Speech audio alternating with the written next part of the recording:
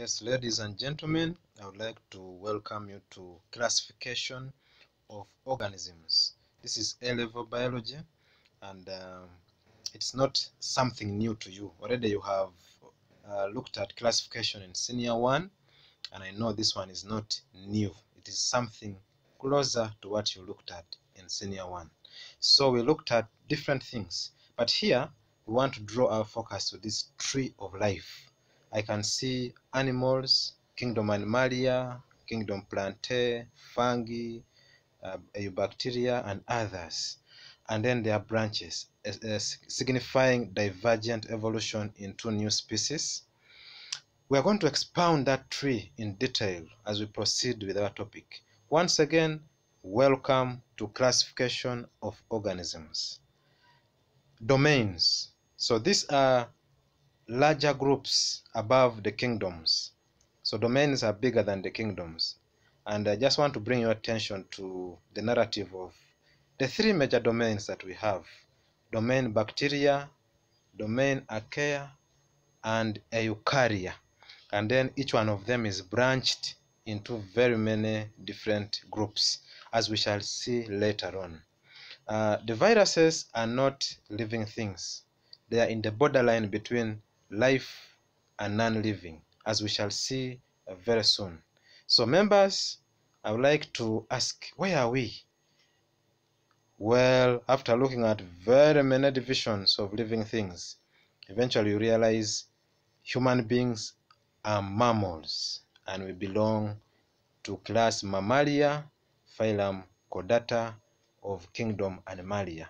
We'll finally find out details about that later on.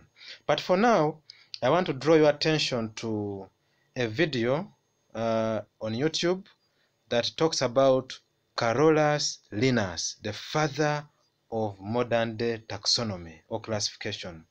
So this fellow was a Swedish botanist, and he was born in 1707 and died in 1778. He participated in classification of organisms. He did a lot of studies about classifying organisms. He also played a role in contributing to the modern-day binomial nomenclature that we study. And then at one time he also practiced medicine. He had a lot of love for ecology, how organisms relate with the environment. So he loved nature so much, and for that reason he published a book named Systema Natura, meaning systems of nature. So that book is currently in the Museum of Natural History in London. And in this video, Dr. Charles Jarvis and Diane Taff, that work in the Museum of Natural History in London, are going to explain to us the life and the works of Carolus Linnaeus, the one who is called the father of modern-day taxonomy. So let's watch this video, and then we shall proceed immediately after the video. Remember, we are looking at classification, and we are trying to see the different people who did classification. And this time around, we want to look at Carolus Linnaeus, the fellow who looked at classification in detail. Carl Linnaeus was born in the southern Swedish province of Småland in 1707, and is considered to be one of the most influential scientists of his time. His life's work was to develop and refine a way to group life on Earth, or to classify it.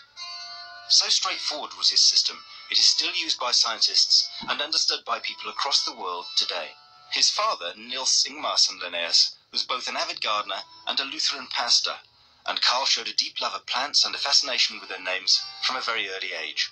While studying medicine at both the universities of Lund and the University of Uppsala in Sweden, he devoted a large amount of his time to the study of plants, and in 1732 he mounted a botanical expedition to Lapland. Over 5 months, he travelled some 3,000 miles, collecting biological specimens and taking notes.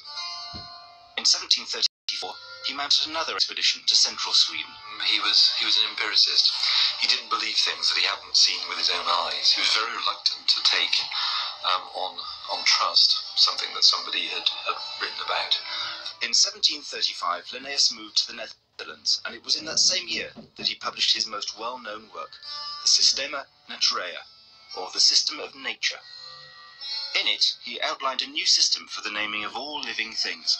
There are, I guess, there are two main things that Carl Linnaeus tends to be known for.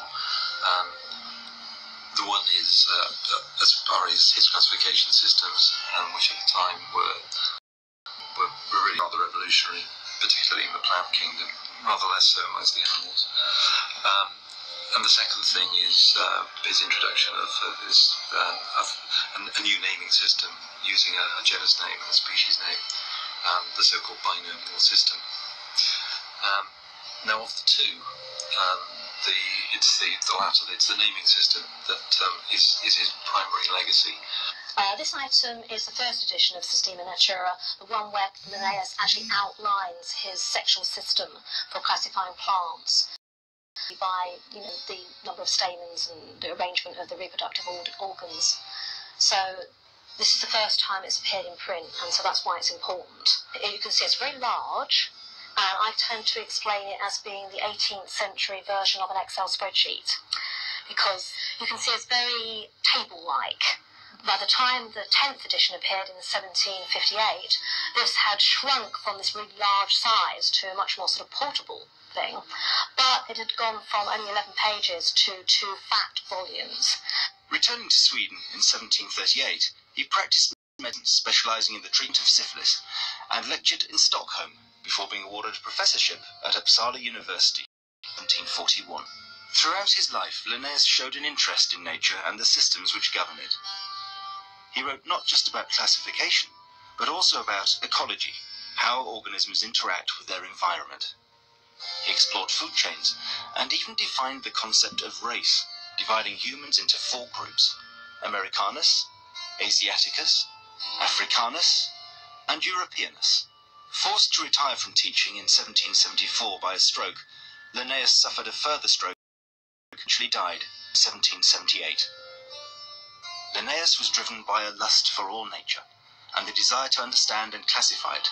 His legacy remains, and is used by the many dedicated scientists today who are driven by that same desire.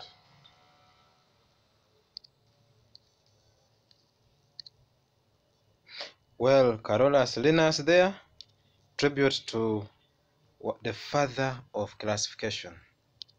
So what is classification? This is defined as the grouping of organisms together based on the features that they have in common. Well, we shall, as we may see later on, different groups of organisms. The grouping of these organisms, it was dependent on the common characteristics or the common features. And taxonomy is the science of classification. It's a branch of biology that deals with classification of organisms. We want to look at the branches of taxonomy. There is one branch called nomenclature, from the Latin word nom, meaning name. It's the giving of names to organisms. And then systematics, which is the placing of organisms into groups, basing on their similarities and differences. We are going to see later on that many organisms, or all organisms, are at least belonging to a given group. And what makes them belong to that group is the similarities that they possess together. So at least now we know how to define what classification is, the grouping of organisms together based on the features that they have in common. And then we have seen there taxonomy, which is the science of classification, and then the branches of taxonomy, nomenclature and systematics. One of the things that Carolus Linnaeus looked at or proposed was binomial nomenclature, coming from the 2 words bi, meaning 2, and then nomia or nom, meaning name. It is the science of giving 2 names to organisms, and we use the language called Latin. Latin language is greatly used in science. So it is the act of giving 2 Latin names to each organism as a way of identifying them. And this language of naming organisms is used all over the world to minimize confusion among scientists who speak different languages. So those of Carolus Linnaeus and others proposed that Latin could be used to equalize the communication of different scientific aspects all over the world. So what is important in this binomial nomenclature is that the first name is the generic name and the second name is the specific name. The generic name is the name of the genus, and then the specific name is the name of the species. So in binomial nomenclature, we assign each organism two names, the name of its genus and the name of its species. And then those two are joined together to form a scientific name for that organism. Now, there are rules that we follow. One of them is that the generic name starts with the uppercase or the capital letter, while the species name starts with a small letter. So that's a simple aspect there, that when you're writing scientific names, the name of the genus starts with a capital letter, and then the name of the species starts with a small letter. And then, unless if you are typing, you italicize, you use italics, that icon in your taskbar in your computer called italics, or to italicize.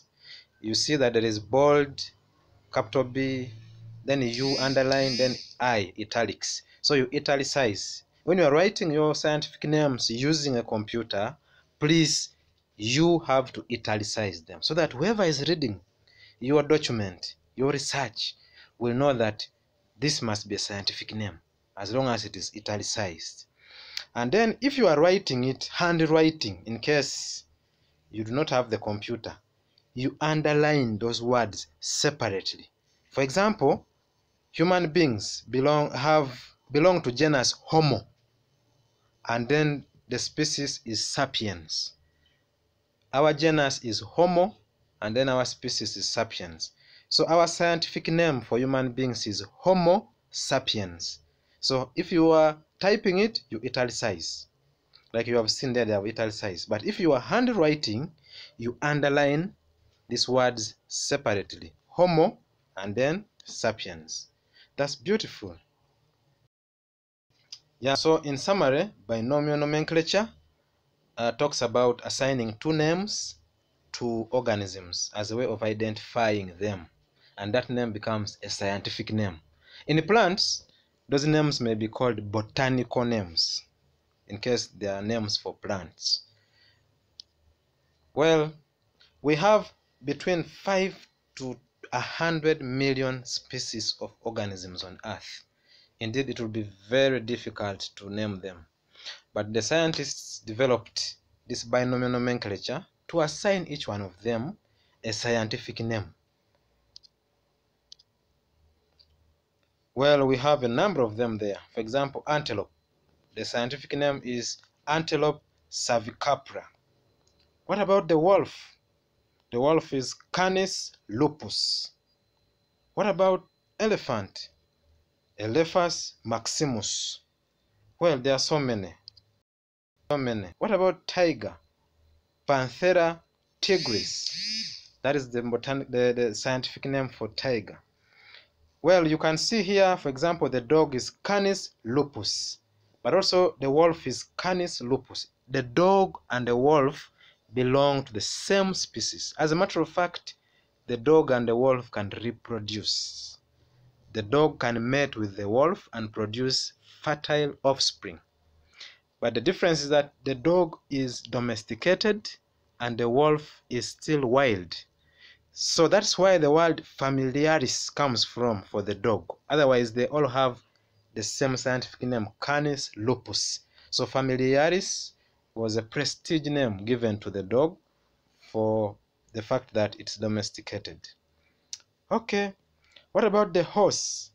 Equus sabalus. So that is the horse. The cheetah, the house mouse, the great horned owl, the pigeon, the sea snake, and many other animals have names. Then for plants, we have a number of them there you can look through. Which one do you want to remember very fast? Tomato. Leucopaspum esculentum, that is the scientific name for tomato. Now, because it is a plant, we can call it botanical name. From the word botany, the study of plants. So we can say Leucopaspum esculentum is a botanical name for tomato. What about the guava? Pseudium guava. That is the botanical name for guava. Pseudium guava. What else would you want to know? Well, there are so many others. You can research about them and then you can master some of them. That will be good for you. Great. Welcome back from that binomial nomenclature and then the examples there. In taxonomy, we also look at the taxonomic hierarchy. We know the word hierarchy means levels. Yeah, usually from the highest, the lowest, or from the lowest to the highest. That is the hierarchy. So also in taxonomy, in classification, we have hierarchy. And in descending order, organisms are assigned into taxonomic groups called the taxa. One is called taxon and many taxa. And this taxa in the descending order include the following, beginning from the biggest to the smallest. The biggest is kingdom. Remember, we had a domain. At our level, we don't so much on the domain, but we want to start on the kingdom. Kingdom is the biggest. And then we have phylum. In plants, we sometimes call it division. Instead of calling it phylum, we call it division for the case of plants. And then under phylum, we have class.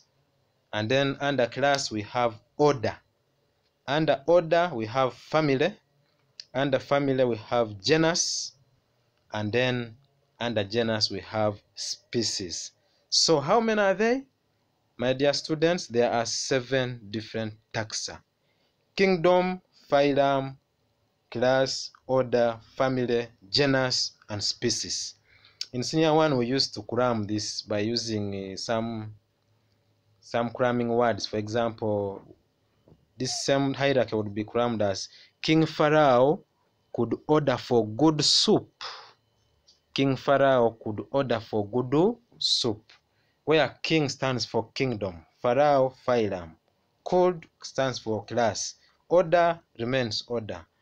And then good means genus, and then species, soup.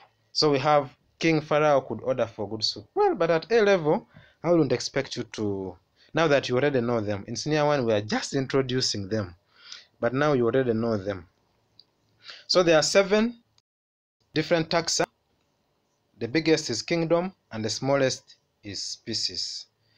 Now, each taxon, each one has a diagnostic feature, something peculiar with it, something which is unique that makes it belong to that different taxon.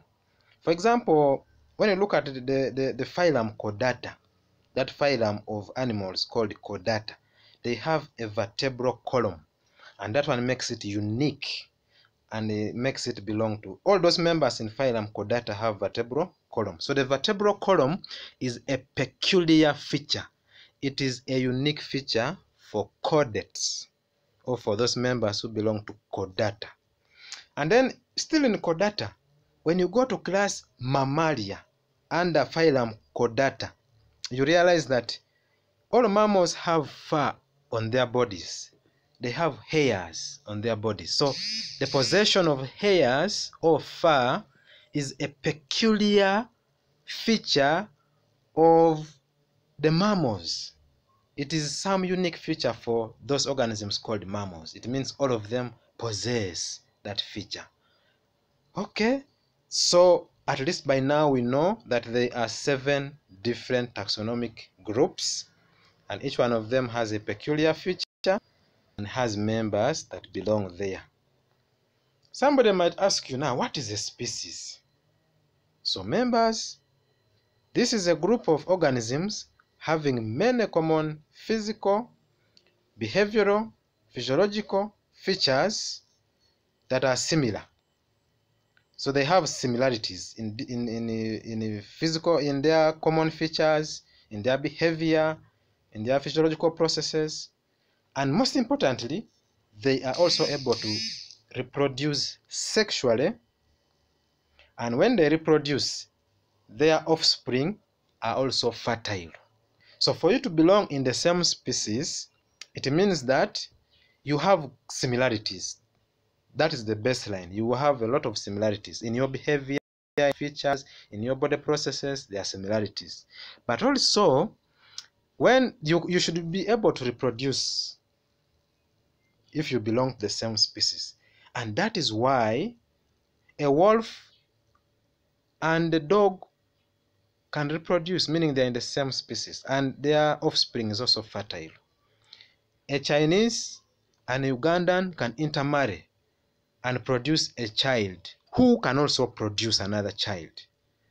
An American and somebody from Zimbabwe can get married and produce a young one, and that young one can also produce in future. So meaning Chinese, Americans, Ugandans, Zimbabweans are all of the same species. So that is evidence that they are of the same what? Species, because they can reproduce. We have seen a lot of black Americans, yeah, because of that intermarriage. So at least we now know what species is. We now know what species is. What about an elephant and a cow? Can they reproduce? Well, no, they cannot reproduce, meaning an elephant and a cow are not in the same species, so they cannot reproduce. So at least now we know what a species is: a group of organisms that are similar and can reproduce fertile offspring. So we can see some of them there. You can see, which species can you identify? Well, there is the toads there, the beetles. Those are members of the same species. They're even mating. Then the human species, the most advanced species of all organisms, the human species there, that beautiful family, that Salongo and Nalongo. Well, that's great. So members, I would like you to also know that there are some ways we use for classifying organisms. And there are majorly two. There is one called artificial classification, and then there is natural classification. Artificial classification, this one is based on a few easily observable characteristics for simplicity and convenience. So any one of us can do that one. You just get organisms, look at them, sort them out based on their differences and similarities.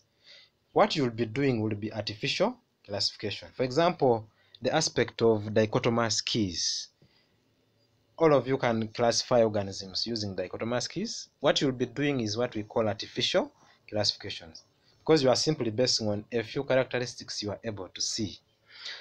And then we have another one called natural classification. This one considers a lot, including natural relationships between organisms, internal and even external features. The features considered may include embryology, the study of embryos, how the embryos develop, physiology, functions of body parts and organs, biochemistry, different molecules and chemicals that make living tissues, cell structure, how the cell is structured, the different organelles, then behavior. So there is a lot to consider in natural classification. But of course, it's more comprehensive, but also more conclusive. So there are two major ways of classifying organisms: artificial classification, which bases on a few characteristics that are observable, and then we have natural classification. Well, thank you very much. We also have some other terms we use in classification. We have what we call phylogenetic classification, and this one is based on evolutionary history. Phylogeny is the study of evolutionary history of organisms. So phylogenetic classification is based on evolutionary history. Organisms belonging to the same group are believed to share a common ancestor. For example, all primates are believed to have come from the common ancestor. Human beings, chimpanzees, gorillas, monkeys are all believed to have come from the same background or same ancestry. So that study of phylogeny is what we call phylogenetic classification. And of course, this kind of study is more enhanced by the use of paleontology, the study of fossil records. Yeah, up to now, people are still doing a lot of fossilization, study of fossils, paleontology. Then we have phonetic classification. This is based on only one observable characteristics. It's based on only observable characteristics, and all characters are considered to be important. A lot of data is collected, and the data between organisms is usually calculated by the computers. So phonetic classification is based on observable characteristics. It is a study of classification that focuses only on observable characteristics. So some things that are not observable to the scientists will be ignored in this kind of study. It is more of artificial form of classification. Great. So, but what is more accurate? The most accurate methods of classification that give us good conclusions are natural classification. Remember, natural classification that considers both internal and external characteristics. It also considers behavior, it considers embryology, physiology, and so on. Then we have also phylogenetic classification, study of organisms, study of evolutionary history of organisms. So these two are the most accurate. However, you also need to know about the others. Great. So having known about different classification ways, we also want to look at specimen identification and keys. And I know you must have heard about, or you must have ever constructed dichotomous keys. So they belong here. They are keys that are used to identify organisms. So specimen key involves listing observable characteristics of organisms and matching them with those features which are diagnostic in a particular group. Look at the features of an organism, for example, the grasshopper. Look at them, and then does it have any feature that will qualify it to belong to class Insecta? Well, then you look through and find out. So you observe the characteristics and match them with the features of different taxa, either class or kingdom. Well, I know you can all do that. You have done this several times. The characteristics used in keys should be readily observable. Morphological characters, they may be qualitative, e.g. shape, or quantitative, e.g. number of segments. So the characteristics you use must be easy to see, must be easy to manipulate, and they can be qualitative, those that you can't count. For example, shape. Yeah, and then they can also be quantitative, those that you can easily count. For example, segments, number of legs, number of antennae, number of eyes, and so on. So you base on such characteristics, qualitative and quantitative. But most important, they should be easy to observe and manipulate. So this you have done several times, and I know you have done what we call dichotomous keys. So to take you about a summary about dichotomous keys, basically this is a simple diagnostic key in which pairs of statements called leads, each dealing with a particular characteristic, are numbered 1, 2, 3, and so on, depending on the number of organisms you are using. So you have leads. For example, you have 1, and then in that lead there are contrasting features. Yeah, you use contrasting statements, but about the same thing. And as we shall see shortly, the paired statements of each lead should be contrasting and mutually exclusive, such that by considering them in order, a large group of organisms are broken down into progressively smaller groups until a known organism is identified. For example, just an example here, for arthropods, we have the first key there. You can say in the first key, in the first lead, we are talking about legs, and that's what we are talking about. You have identified that these organisms can be differentiated based on legs. And then what is the difference? You have those that have 8 legs and you have those that have 6 legs. So you have already grouped these organisms into 2 groups based on legs. And then you come to second one. You are looking at antennae. There are those that have long antennae, there are those that have short antennae. Then the third key, you have in the third lead, you have proboscis and mouth parts, where we have proboscis and mandibles. So in simple terms, taking you through this dichotomous key, you look at the organisms that you have. In this case, there are about 4 organisms. And then you look at the 4 and see, what can I use for differentiating these organisms into 2 groups? Then you learn that there are legs. 2 groups based on legs. There are those with 8 legs and there are those with 6 legs. So then you divide them. But those with 8 legs, it's only 1 organism, W. And then those with 6 legs, there are still many. So you push them to 2. In the second key, you are talking about those organisms that have 6 legs. And of all those that have 6 legs, what can you use for differentiating them again? Then you learn that they have an antenna. The antennae are not the same. Then you divide them based on the antennae. You learn that there are those with long antennae, and it's only 1. You write that organism there, for example, X. And then there are those with the short antennae. You realize there are many, so you push them to the third key. So in the third key, you are discussing organisms that have short antennae. So what can you use for differentiating them? You can look at the mouth parts. There are those that have the proboscis, and there are those that have the mandibles. And then you would have made your dichotomous key. I will not dwell much on this because I know you have already practiced, you have already done this several times in our O level, and you are capable of still doing it. So I want to encourage you to practice more dichotomous keys. You can do dichotomous keys for plants, you can do for leaves, you can do for different organisms, and you'll be able to appreciate the biology there. You can do this at home.